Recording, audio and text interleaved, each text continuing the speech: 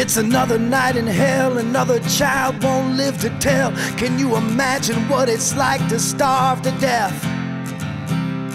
And as we set free and well, another soldier has to yell, tell my wife and children I love them in his last breath. Come on now, amen, amen, amen, amen. Habitual offenders, scumbag lawyers with agendas. I tell you, sometimes people, I don't know what's worse. Natural disasters, oh these wolves in sheep-clothed pastors. Now goddamn it, I'm scared to send my children to church. And how can we seek salvation when our nation's race relations got me feeling guilty of being white? But faith in human nature, our creator and our savior, I'm no saint but I believe in what is right. Come on now,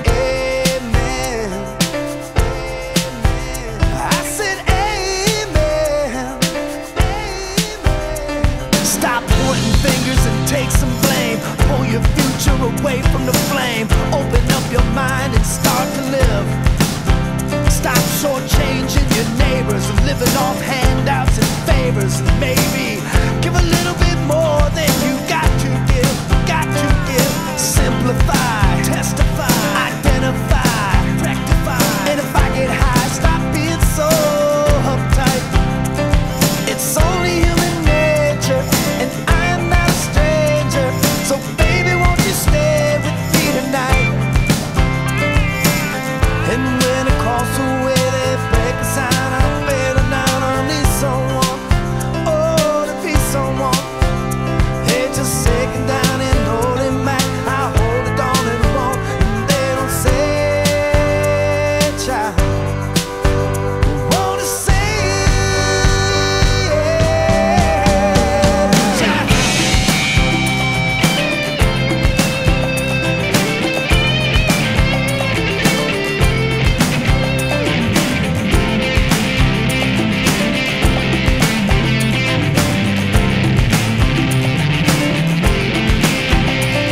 it's a matter of salvation from impatience up above.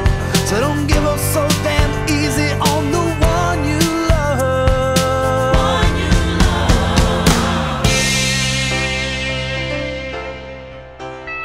Somewhere you got a brother, sister, friend, grandmother, niece, or nephew just dying to be with you.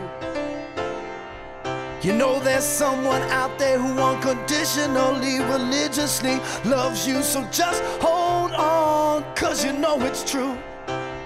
And if you can take the pain, then you can withstand anything, and one day stand hand in hand with the truth. I say amen, amen. I said amen.